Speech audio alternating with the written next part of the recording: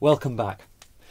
So, now that we've, if you like, met a couple of capillary rheometers, we need to develop a workflow such that we can take the data they generate and ultimately end up with apparent viscosity as a function of shear rate data. Because this is the object of the exercise, don't forget. We've got an unknown fluid and we want to characterise it. We want to see how it behaves. Ultimately then we can make a decision about whether we fit it to a generalised Newtonian constitutive law, or whether we might want to fit it to a viscoelastic prediction, or whatever. We need the experimental data to do that though. And we want to make as few assumptions as possible when we gather that experimental data. Because don't forget, up until now, when we've thought about how we, for example, relate Newtonian viscosity to volumetric flow and pressure drop, we have assumed the Newtonian constitutive law applies. We don't want to make any assumptions of rheology now. We want to develop a workflow that works for any rheology. So, that workflow is called the Rabinowitsch correction, and we will introduce that first in this part of the lecture. The second thing we need to think about are the practical consequences of making a capillary rheometer. These things typically examine quite viscous liquids, or can examine quite viscous liquids, and so will tend to operate at high pressure. And if you think about the types of pressure transducer that you use for relatively high pressures, they're quite robust, which means they're quite big. And so trying to exactly measure the pressure drop across usually a small diameter capillary is very tricky, because you physically can't put your transducers close enough to it and maintain mechanical integrity of the device. And so the data that you gather typically will also have entry flow and exit flow pressure losses included within it. And we need to develop an experimental protocol that allows us to eliminate entry and exit pressure drops from the capillary pressure drop data, which is what we want. That is called the Bagley correction, and we'll examine that in the second bit of this lecture. So, what we're going to do to start with is develop a workflow for how we can calculate apparent viscosity as a function of shear rate for an unknown rheology. We don't want to make any assumptions that will violate this. We're going to start by reminding ourselves how we write down a volumetric flow rate if we know a velocity field. It's simply the integral shown on the blackboard there. And we've used this a lot on the caveat that we know the velocity field, which we've typically obtained by assuming a constitutive law, inserting that constitutive law into a stress balance, working through some integration and finding our velocity field. We can't do that now. We really can't, because knowing a velocity field means you've already assumed a rheology. So U of R is unknown. But we can still integrate this. We need to do it by parts as follows. So, on the left-hand side of the equation we have Q, which is our volumetric flow rate. On the right-hand side we have two terms. That first term, if we examine the limits, sets to 0. Because if we look at the upper limit, when we're at the pipe wall, there's, assuming no slip, there's no velocity, so U of R is 0. Regardless of the rheology, U of R will be 0 so long as no slip is obeyed. In the core of the flow, well, little r 0 anyway, so that term's eliminated. Fine. It just leaves us that second term on the right-hand side, which is an integral involving pi, our shear rate, du by dr, and r squared. Now, on its own, that's quite tricky to integrate. What we're going to do is to introduce the substitution of variables. So the substitution of variables harks back to the first force balance that we did in pipe flow. In white there is a reminder of the key results from that force balance. The lower result is general. Our shear stress tau at any radius little r is equal to r over 2 delta p over L, pressure drop per unit length. We acknowledge that stress varies as a function of radius. And as pragmatic rheologists, that's annoying because very often we want to do an experiment at a set stress. And so what we say is, look, we're going to define a datum, the pipe wall, and say, look, The wall shear stress is whatever. And the wall shear stress, tau W, is simply big R, pipe radius, over 2 delta P over L, pressure drop per unit length. If we rearrange the results from those two expressions, divide one by the other, we can see that little r over big R is tau over tau W. And we haven't made any assumption about rheology here. All we've done is just look at a force balance in two different areas and divided the result by itself. So that's the substitution we're going to use. In the second term on the right hand side of the volumetric flow rate expression, we're going to substitute little r for tau. So let's go ahead and do that. Here's a reminder of the integral that we're manipulating and the substitution that we're going to do. And now on the blackboard is the result. So there in yellow is a group of constant terms on the right hand side. Let's quickly remind ourselves where these come from. If we substitute little r for tau, we can see that we're going to get two constants, big R over tau W, and then our variable parameter tau. And so we've got a cubic grouping there, r cubed over tau wall cubed. The square, an r squared over tau wall squared, of that cube is simply due to radius squared. It's going to be big R squared over tau wall squared. The remaining r over tau wall term, to make it up from a square to a cube, comes from dr, because if we think about the substitution for dr, dr is going to be r over tau W, two constants, d tau.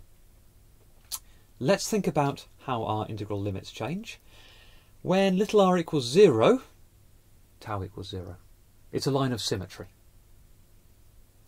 When little r equals big R, when we're at the pipe wall, that's our datum point. That's our wall shear stress.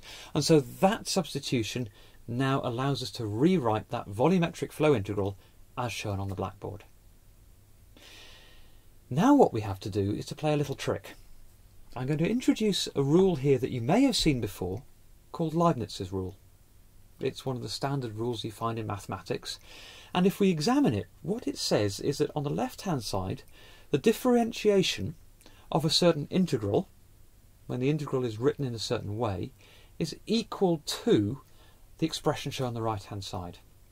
And if we compare the terms in green in that expression in Leibniz's rule with the terms in green in the volumetric flow expression above it, we'll see that they correspond to one another. Tau wall, in this case, is our big A. Tau is our little a. F of A is our shear rate, gamma dot. And so what we can do is invoke Leibniz's rule to rearrange that integral and write it as follows. I've written this last line on the blackboard in the same format as Leibniz's rule on the line above. So we've got the differentiation of the result of an integral, except that the result of the integral, which was originally shown in green, we can equate because we know it's equal to q tau W cubed over pi r cubed. So we've just substituted what that integral is equal to on the left hand side. And on the right hand side we obey Leibniz's rule and say that that is tau wall squared gamma dot wall. Brilliant. And so we've effectively integrated our expression, and we've resulted in something now that we can just use a chain rule on. So there's the result from Leibniz, and if we examine that closely, if we differentiate that term in square brackets on the left hand side with respect to tau wall, we end up with the following expression. We can see that the first term on the left hand side is simply a dq by d tau W term, with tau wall cubed over r cubed being constant. And then we're differentiating again and saying that it's differentiating tau wall cubed, which gives us 3 tau wall squared, equal to tau wall squared gamma dot wall on the right hand side. Voila, there is the solution to our integral. So with a little bit of rearrangement and a substitution back using our tau wall equals r over 2 delta p over L, we get the expression on the blackboard shown in blue, which is our wall shear rate, gamma dot W, is equal to a bunch of terms which involve the geometry of our capillary, R, the volumetric flow rate that we can set experimentally, Q, and the pressure drop that we can measure experimentally, delta P. No assumption of rheology needed. And of course, if we think about viscosity, which is our end goal here, our apparent viscosity is simply our wall shear rate, which we know from our pressure drop expression, R over 2 delta P over L, divided by my shear rate, gamma dot wall, which we have just derived for any fluid. So there you go. For any arbitrary fluid, we can get apparent viscosity as a function of shear rate. Let's do an example. So here on the blackboard now is a plot of our volumetric flow rate and average differential pressure drop. This is for a polymer melt. It's for a polyethylene, if you like. The specific grade is Dow NG5056G. It's a film grade polythene, and typically this will be used for plastic film sheets. The data was taken at just below 160 degrees Celsius in a 2 mm diameter capillary. Now the data, the experimental data, is of course the yellow data points on that graph. What I've done to start with is to put a line of best fit through that, because we're going to be doing some manipulation of the data, we're going to be taking some differentials, and whilst we can differentiate these data numerically, you end up with some inaccuracies and artefacts if you do that. It's better if you've got an analytical expression to start with, which you can then analytically differentiate. So there's the line of best fit, of which I know the equation, and I've chosen that line of best fit to have a good coefficient of regression, r squared. So what I am now doing is plotting wall shear stress as a function of wall shear rate. Remember, wall shear stress, tau W, is derived directly from pressure drop. Big R over 2, capillary radius over 2, delta P over L. My wall shear rate is the result of the Rabinowitsch correction, and I've put the equation that results from the Rabinowitsch equation on the blackboard there. And the green dotted line there is the result that I get from applying the Rabinowitsch correction. So I get wall shear stress as a function of wall shear rate, and then it's simply one further manipulation step to get apparent viscosity as a function of wall shear rate, and remembering that apparent viscosity is simply the wall shear stress divided by the wall shear rate. The green dashed line on there corresponds to a generalised Newtonian fluid, in this case a power law. Doesn't fit particularly well because there's quite a curve in the experimental data. So you can see already that if we decreased wall shear rate, we might get a low shear rate Newtonian plateau, which suggests that maybe a Corot fluid would be more suitable for these experimental data. Okay, so that's how, for any arbitrary fluid, we get apparent viscosity data. Let's answer the second question, which is, how do we get from our experiments pressure drop just across a capillary? The diagram on the blackboard poses the problem. The green shape there is a typical capillary you might use in a multipass rheometer. The wide diameter parts at the top and the bottom are the barrel in which the piston moves. The narrow section in the middle is the capillary across which we want to know the pressure drop.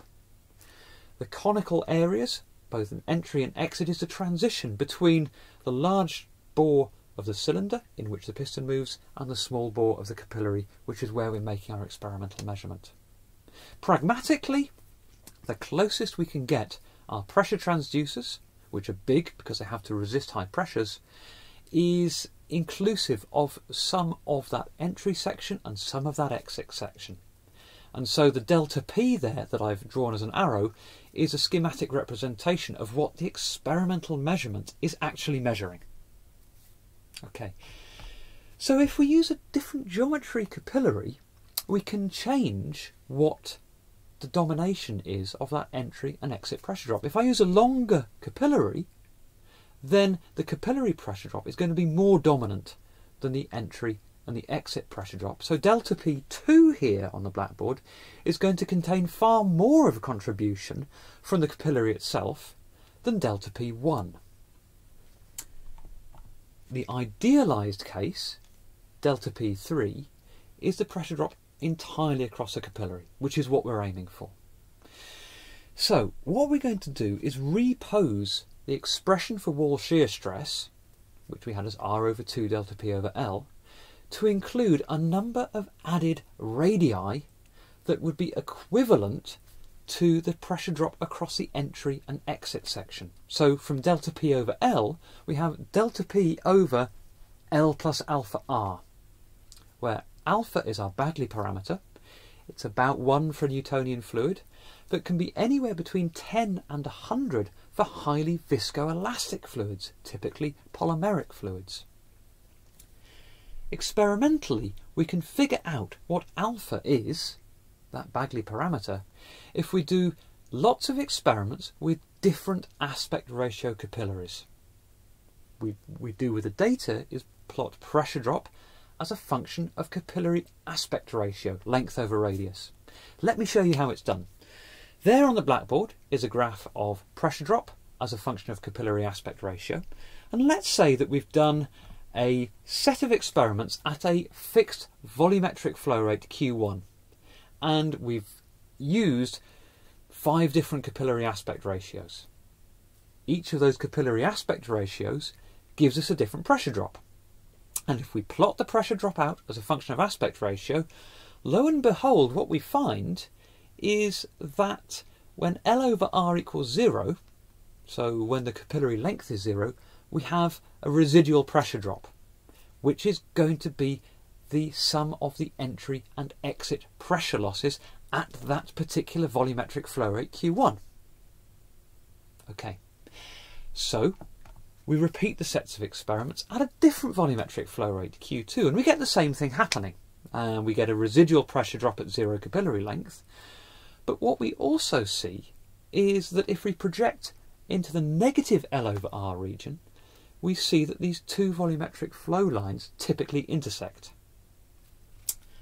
For a third volumetric flow, it will do the same. And again, we'll project that straight line backwards. And we can do it for 4th and a 5th and a 6th set of volumetric flow rates, which I'm not going to illustrate because the graph will get very messy. And what we hopefully find is that the intersection point where pressure drop equals 0 is at a common intersection on all those volumetric flow rate lines. And that x distance between the point of intersection and x equals 0, or L over R equals 0, is alpha, which we can then put into our pressure drop and our tower wall expression. And that is how we correct our pressure drop. We now know the number of added radii that the entry and exit regions combined contribute to the overall experimental pressure drop, so we can subtract that, leaving us just with the capillary pressure drop. Let's recap a couple of key points. We've covered a lot in this little section. We've looked at the Rabinowitsch equation, which gives us apparent viscosity as a function of shear rate for any arbitrary fluid. And it's these apparent viscosity data to which we can then fit a generalised Newtonian expression or viscoelastic expression. We noted when we're doing that it's best to smooth the experimental data because it gets rid of any hiccups that then might give you slightly inconsistent data at a later stage. We reminded ourselves that real capillary rheometers cannot measure the capillary pressure drop exactly. There's going to be contributions from entry and exit pressure drops due to the mechanical positioning of the pressure transducers. We've seen how to correct for this entry and exit pressure contribution with the Bagley correction, which is essentially doing a number of experiments with a number of different capillary aspect ratios at a number of different volumetric flow rates.